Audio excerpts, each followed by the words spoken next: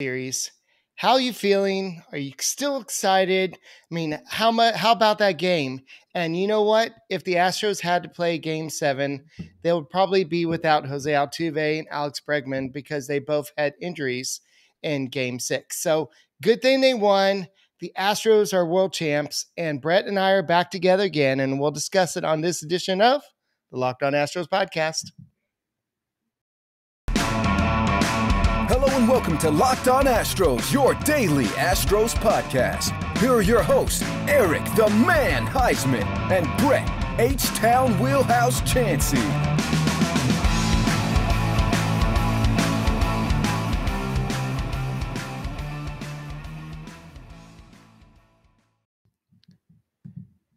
We are Locked On Houston Astros, and we hope that you join us for a daily Locked On Astros podcast.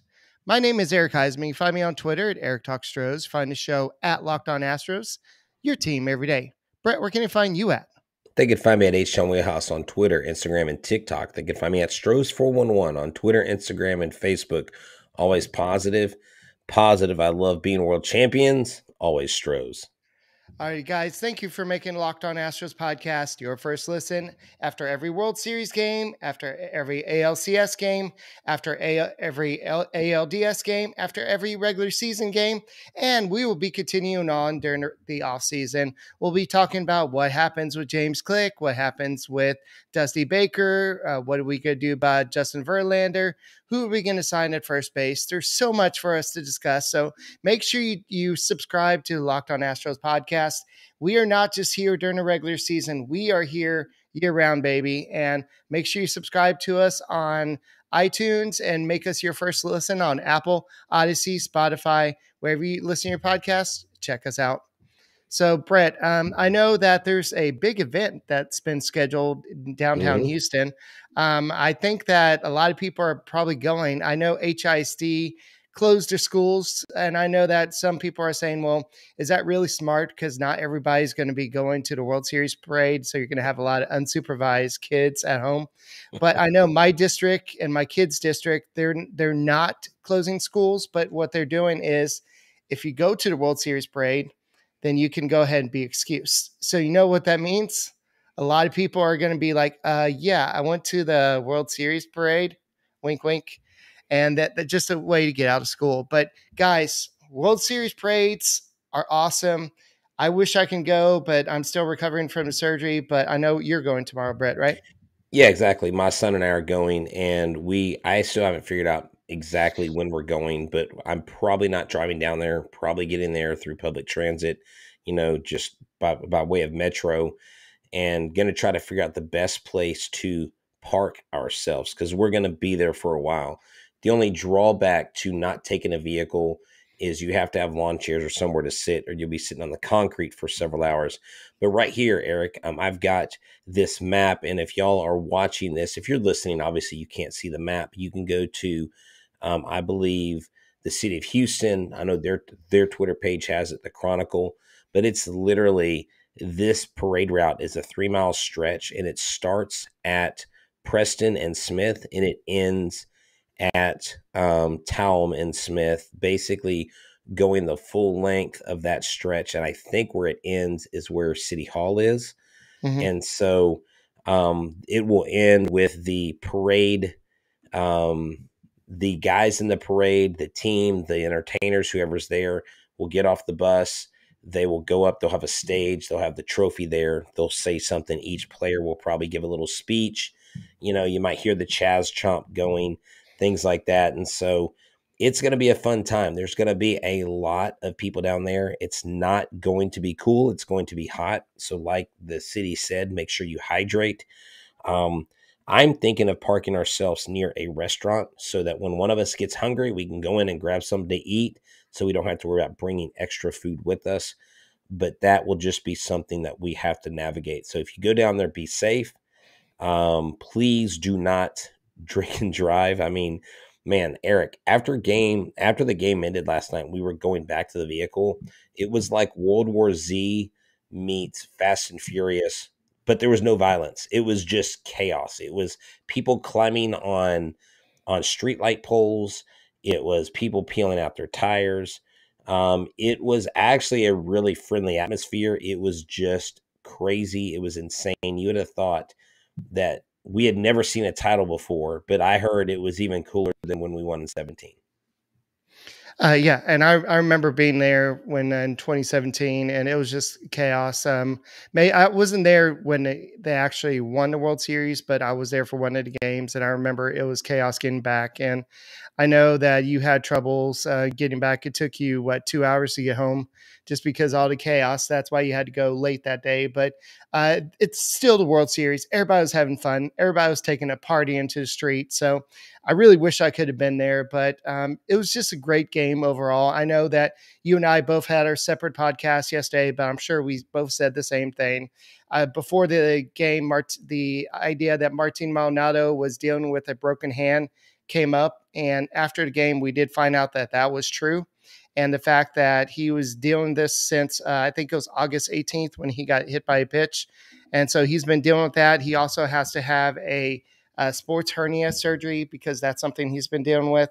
And then during yesterday's game, you had Alex Bregman, who slashed 294, 379, 569 in 11 postseason games with 3 home runs and 11 RBIs.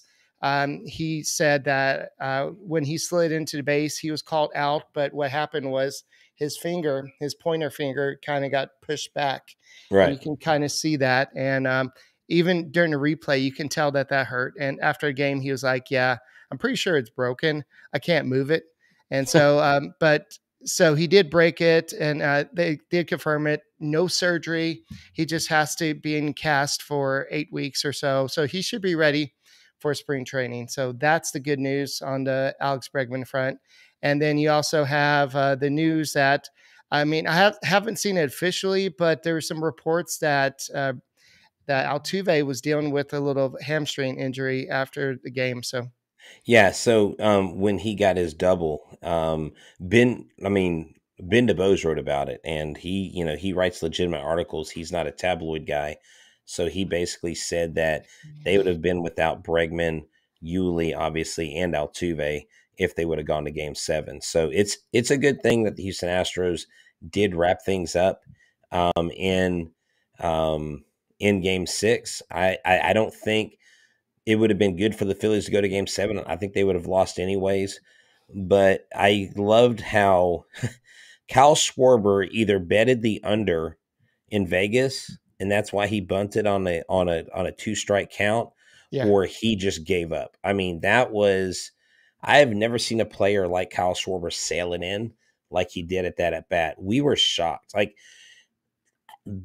Like the amount of shock in the stadium, and the conversation was, wait, we didn't even realize there were 2 strikes when he bunted, right? Like he bunted and like everybody started walking up the field. We were like, why are they walking up? Oh, that was the 3rd strike. It was just, the Phillies didn't show up, and that pitching change really affected them, and Yordan Alvarez took advantage of that. I mean, that was a meatball.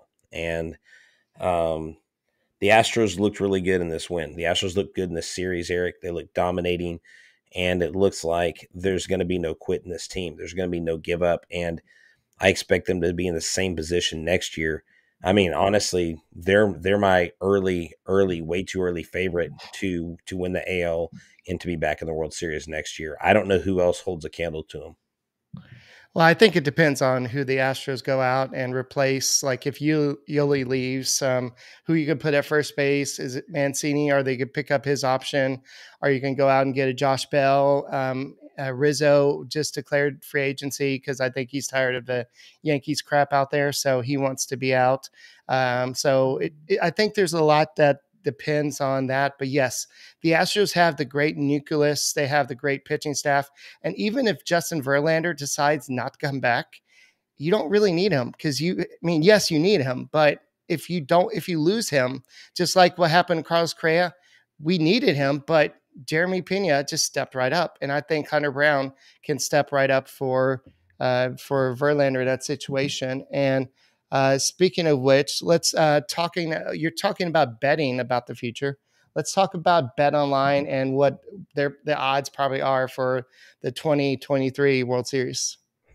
Well, I haven't looked into that yet, but I can promise you that they are your number one source for football and the start of the new basketball season.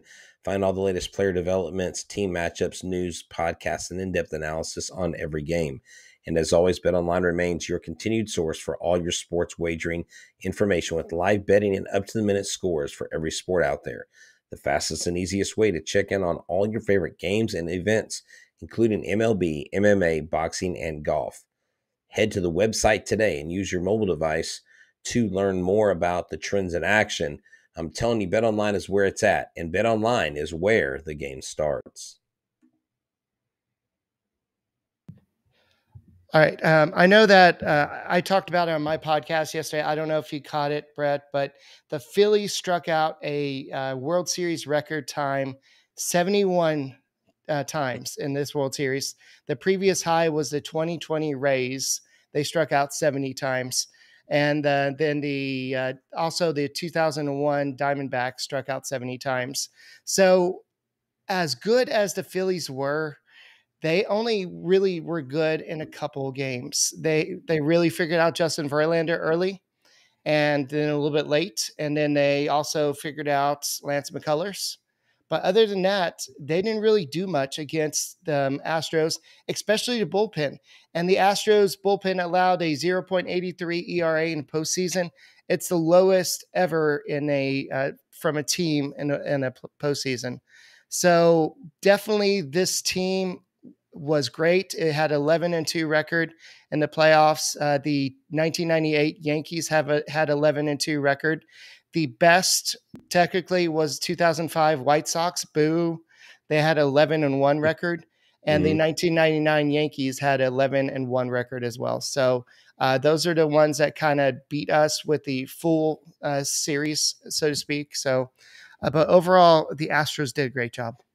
They did a great job. I mean, what's funny is mentioning, obviously, it goes without saying, the record of strikeouts for the Phillies was a record strikeouts in the World Series as well. If you watch the post-game interviews with Bregman, with Verlander, with Altuve, this is a ball club, Eric, that from day one, they expected to win the World Series. And I know every club says that, but they believed it. And they played with a chip on their shoulder.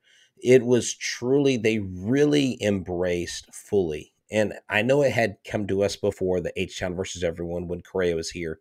But this is the year that they got to really put their stamp on everything because all the pieces fell into place. And when I hear Justin Verlander talk about how he got a new lease on life, how his perspective changed, how he just felt like, he said, it's not that I ever took it for granted, but I just learned to appreciate it all the more. And then you have guys like Pena, who's Jose Altuve said, I said he was going to be a superstar.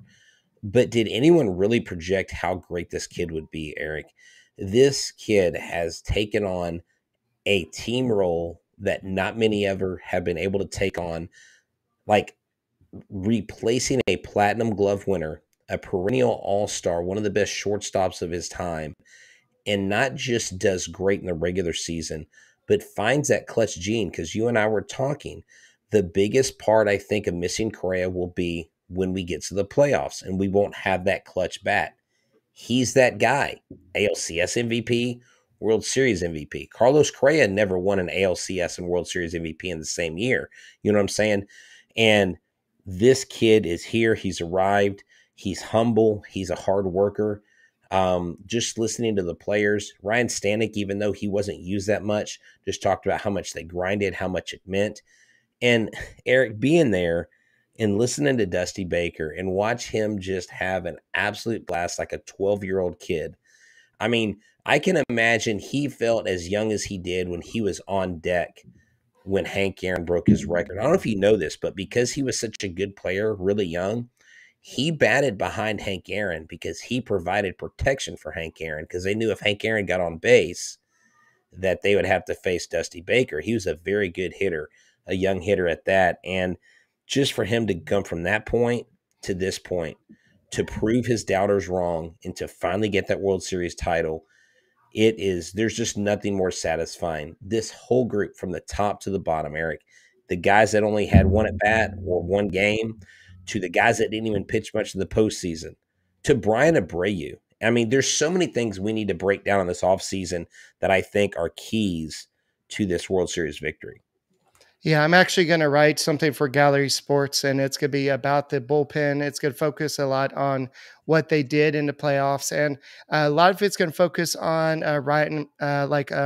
Rafael Montero, because he is a free agent, and you also have Michael Brantley, Ledmus Diaz, Jason Castro, Yuli Gurriel, and Christian Vasquez are all the technical free agents. You can also have Trey Mancini if they mutually agree to opt out. And then you can also have Will Smith also, and then you can also have Justin Verlander if he decides to opt out for more money there. But I would say of those guys that you're going to bring back, I would say that Rafael Montero has got to be one of the big guys you target, because he was the big part of the Astros bullpen, and he was the one that Dusty Baker seemed to trusted.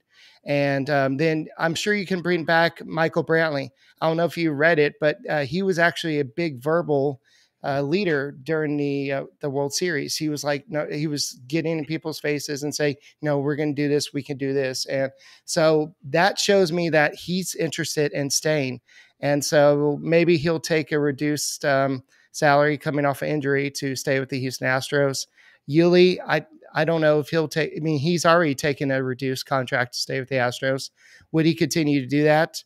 Maybe. So we'll see what happens there. But Christian Vasquez, I don't know what the deal is with here. But did you hear that the Astros, and I actually knew this, but the Astros had a deal in place back at the trade deadline for Wilson Contreras. And both GMs had agreed to, it was Wilson Contreras for Jose Urquidy, and both teams had agreed to it, and it just went up to Jim Crane. And so Jim Crane decided to go ask Dusty Baker. And Dusty Baker was like, no, we don't think he's going to get a lot of playing time, and we don't want somebody who's going to complain about playing time. And he just said, we don't think Baker just felt like he wouldn't be a good fit on this team.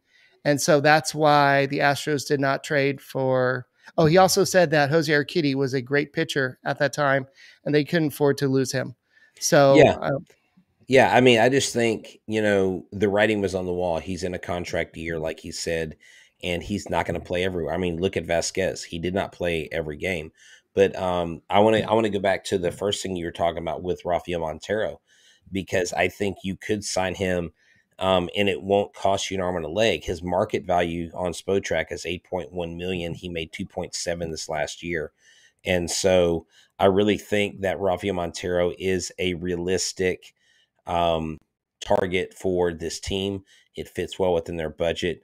The big question is Kyle Tucker. Are they going to extend him before? And y'all are asking in the chat about first baseman. Y'all are mentioning Anthony Rizzo. Anthony Rizzo could be a target. Mancini, I don't see Mancini coming back. I don't see Vasquez coming back. Vasquez wants to be a starting catcher. I would be shocked if he didn't go back to Boston, if I'm being real honest. But Vasquez just doesn't, to me, fit in this roster for next year. I know he had a big knock there late, but I just, unless you're playing him every day, Eric, I don't see him in a Nationals uniform. Michael Brantley, I think, comes back under a reduced salary and a reduced role. I think they platoon him in left field, DH him, flip and flop him with Yordan Alvarez. What I would do personally is I would tell Brantley, look, let's get you at least 135 games. We'll reduce you by 25 games this season. We'll spread that out throughout the year. That way we can ensure you're healthy. You don't have any knee issues, shoulder issues, or whatever may come up.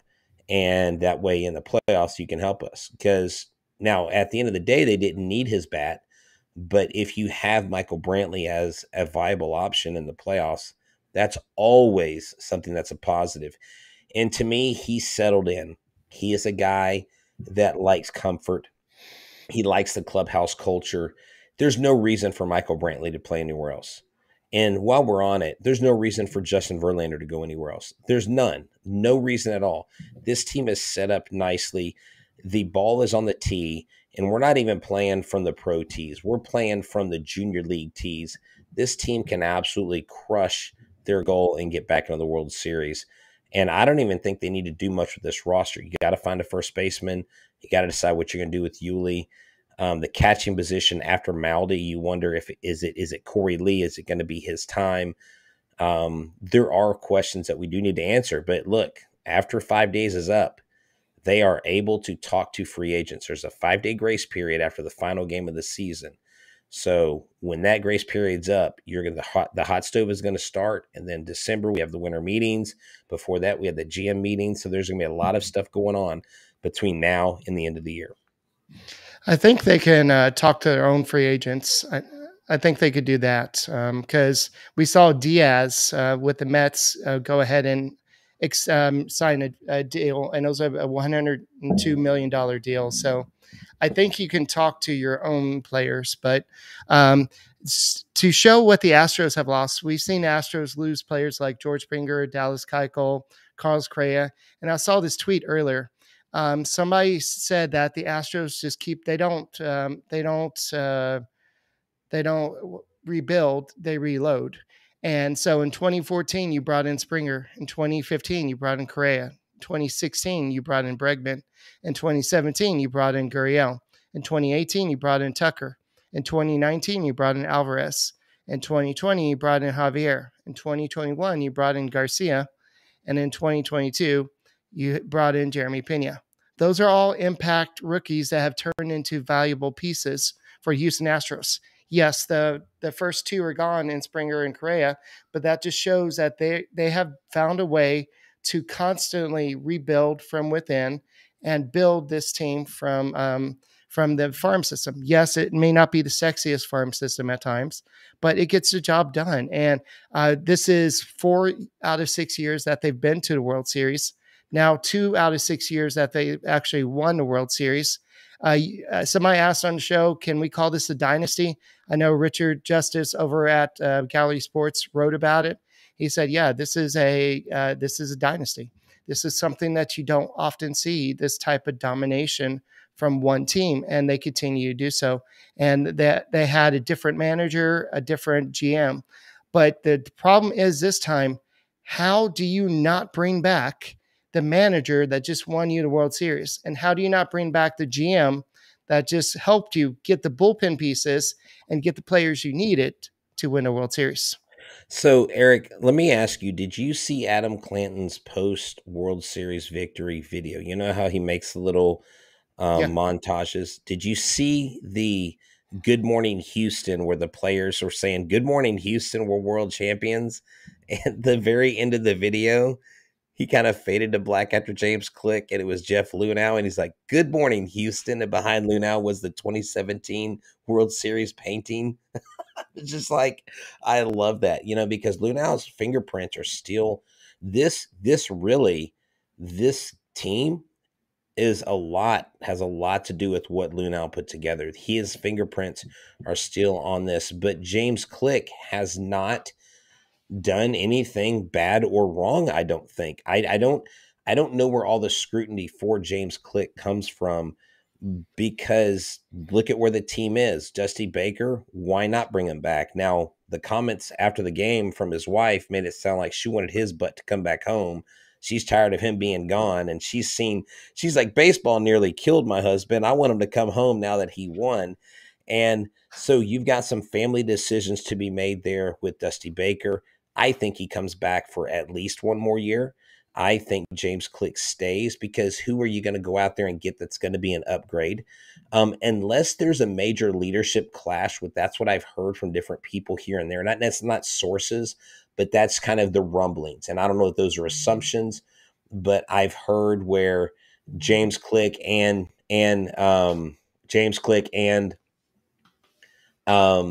Jim Crane are both, very it's not that they don't get along. Well, They have different philosophies. Okay, different philosophies. So that may be causing some strain in the relationship.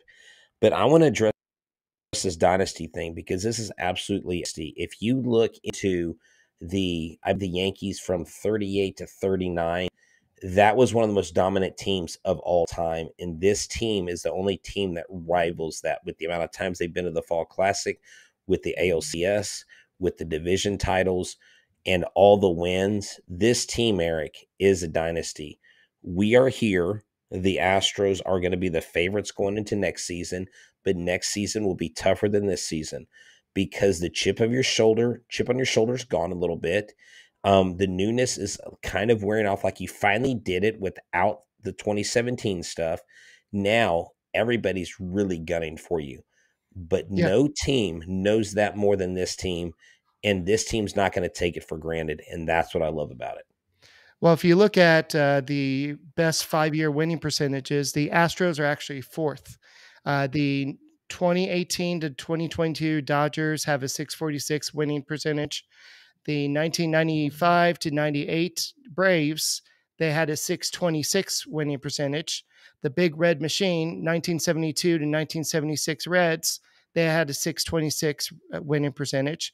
And the Astros from 2018 to 2022 have a 621 winning percentage. So they have the fourth best winning percentage. And even the Yankees, the great Yankees era of 1998 to 2002, it was just 617. So the Astros are doing what a lot of teams cannot do. And yes, the Dodgers, they tend to choke in the playoffs unless it's a Mickey Mouse season. But still, they've still had a good regular season team. And so the Braves in the 90s, that was a great dynasty there. And what the Reds were doing was a dynasty. So yes, the Astros are a dynasty now. But can we call the Braves a dynasty? They only won one World Series, Eric. They won nine division titles. But actually there was one season that wasn't even a season, so they didn't win 9 straight. I don't think that team's a dynasty. It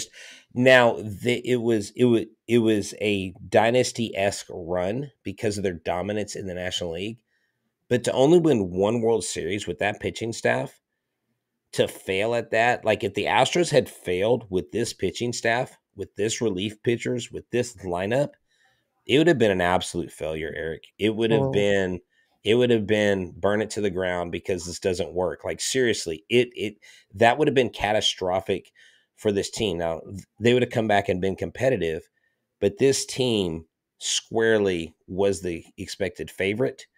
And someone asked me today, I was on the Pesky Report podcast earlier, and they asked me, who do I hate more, the Yankees or the Dodgers?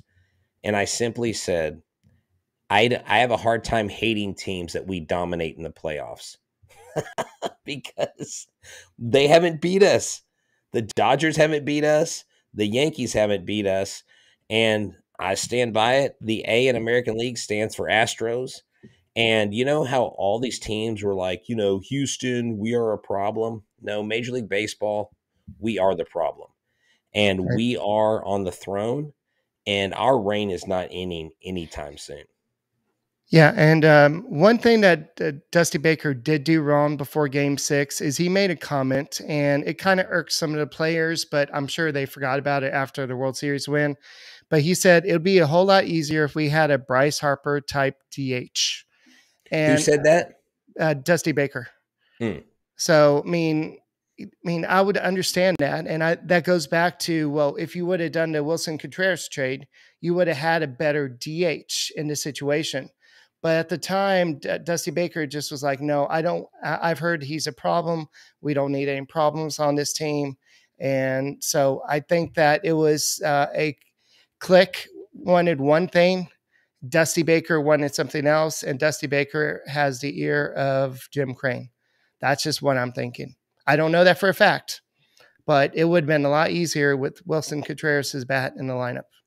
Yeah, but again, he wouldn't have fit on this team because he wants to be an everyday guy because he's vying for a contract. He's in a contract year, and Dusty knew that he wasn't going to get that. I mean, look at Vasquez. Look at how much better of a bat Vasquez is. And now that we find out, Eric, that Arturo Maldona's a broken hand, don't you think the team knew that? The team absolutely knew that he was playing with the broken hand, and they were still starting him a majority of the time. And so it is definitely good for them. Good for them not getting Contreras, because there were a lot of people talking about that. I think that was a good move on their part. Yeah, and some people are asking about when did Dusty Baker actually say that? He said that before the game when he was talking about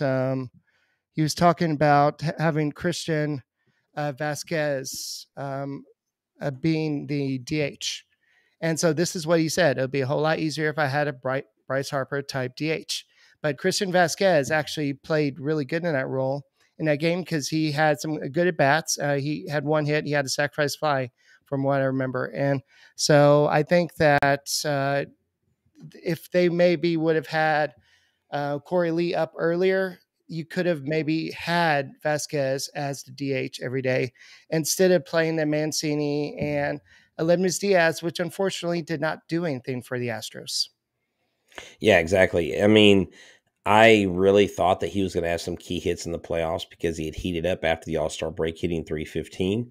That to me seemed like a viable thing and a possibility. And obviously it wasn't. People keep mentioning this in the chat, so I'm going to address it. They're going to extend Pena, but not this early. He's early into his contract. He is right. He is the same age as Yordan Alvarez, but I think you give him another year, let him develop even more, because believe it or not, the kid can still improve. He's not the kind of player that's satisfied with where he is, and he's going to keep getting better and better. So when the time is right to extend Pena, they will do that. I think Kyle Tucker is the next big name that they talk about extending and getting him before he is up for free agency, which I believe is in a couple seasons. But Kyle Tucker is definitely a top priority to keep in-house. Kyle Tucker won a Gold Glove, Eric. Kyle Tucker hit got more RBIs off of left-handed pitchers in 2022 than any left-hander. This kid can rake. And you know what? They're banning next year. They're banning the shift. The Right. shift is gone. No more Jose Altuve in right field. No more Gene Segura in right field. And I think that this is going to improve a lot of hitters' averages. And you know who said on the Astros that is good with banning the shift? Justin Verlander. Justin Verlander is glad that this shift is being banned. So Justin Verlander and H-Town Wheelhouse are on the same page when it comes to banning the shift, because I hate it. I get playing the averages. I just put yourself where you're supposed to be. Let's play baseball the way it's supposed to be played. The pitcher's got to make adjustments now. All right. So a lot of people are asking about Justin Verlander. What type of deal is he going to get to close out the show? We don't really know at this point, but he's definitely going to want to get more than the $25 million he's got for the player option for this year. He's going to want something more years and a little bit longer. Would he get something like the Max Scherzer deal which was 3 year, $130 million? I don't know if he'll get that much. That's a little bit excessive. But I definitely he's going to be looking to get more per year. But when Jim Crane is involved, I think that him and Justin Verlander have a very good relationship. So I think that there's always a chance that Verlander can be re-signed with the Houston Astros.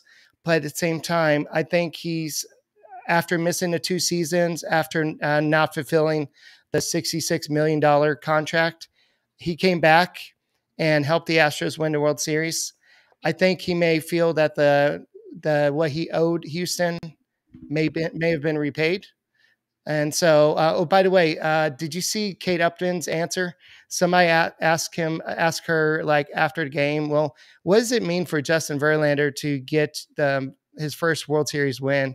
And she said something like, well, it's I can't answer for him, but I think it's great.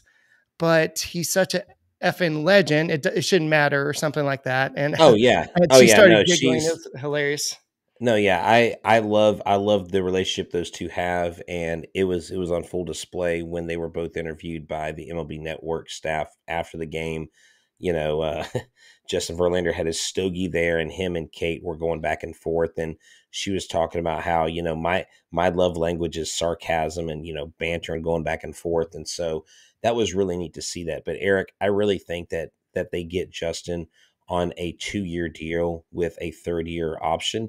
I just don't know how much longer he can pitch. I know he's got a new elbow.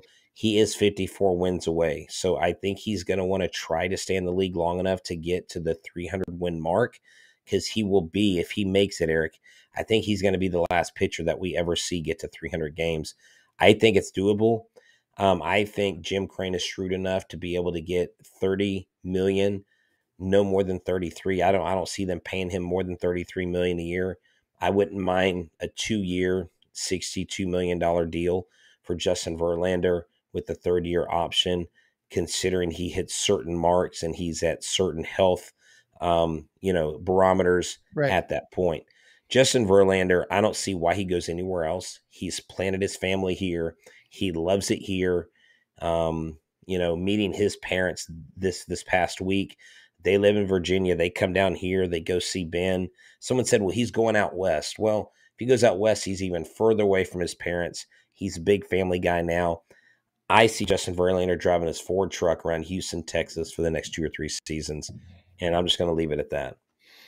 All right, so we know that the Astros won the World Series. We know that's not going to end all the, well, you cheated in 2017, but it just shows that the Astros have the talent to win, and the continuous going to the World Series, that should have showed it as well. But we'll address this a little bit later in the offseason. But for right now, the Astros won. It's good that they won in Game 6, because if Game 7 you would have been out without Altuve, Bregman, maybe Maldonado could have played, who knows? But it's just really good to see that the Astros took care of business. Framber Valdez, there's every case that he probably should have been the MVP of the World Series, because he pitched 2 great games. But the Astros just dominated the Phillies outside of those 2 games where the Phillies dominated the Astros.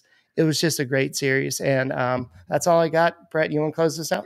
Yeah, close us out, because I didn't mention this during the show. Ryan Presley should have been co-MVP. Ryan Presley is this team's lockdown closer. Guys, he's an elite closer. He is all a bit one of the most dominating closers in MLB playoff history, and he continues to get better. I can't wait to see him come out on the mound at Minute Maid Park to Johnny Cash and the flashing LEDs and the absolute adrenaline rush it is to watch him hit that mound. So for the 2022 World Series champion Locked On Astros podcast, I'm H-Town Wheelhouse. He's Eric Huysman. Thank y'all for tuning in this week. We're going to have some guests. We're going to talk to some people throughout the offseason. So stay tuned in and stay locked in to Locked On. We're your team every day. Go Astros.